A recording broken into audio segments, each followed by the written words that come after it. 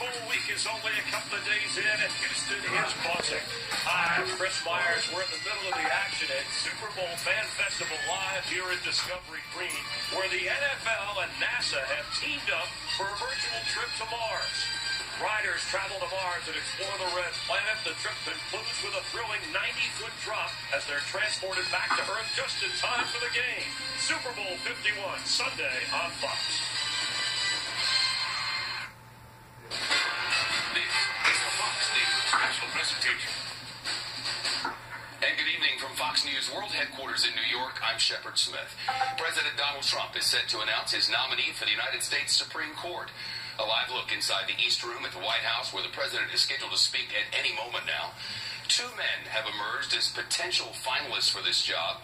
They're both federal appeals court judges, Neil Gorsuch on the left here, and Thomas Hardiman on the right. Of course, the president could always surprise us with someone else. That's up to him, really. No matter, Democrats have vowed to push back against the president's pick, no matter who he or she turns out to be. Senate Minority Leader Chuck Schumer says he will fight tooth and nail against any nominee who isn't mainstream, as he put it. President Trump has promised to select a conservative to fill the seat of the late Supreme Court Justice Antonin Scalia. Scalia called himself an originalist. In other words, he took the Constitution literally, and he did not treat it as a so-called living document. Since his death nearly a year ago, the court has been essentially tied 4-4, with half the justices' appointments coming from Democratic presidents and the rest from Republicans.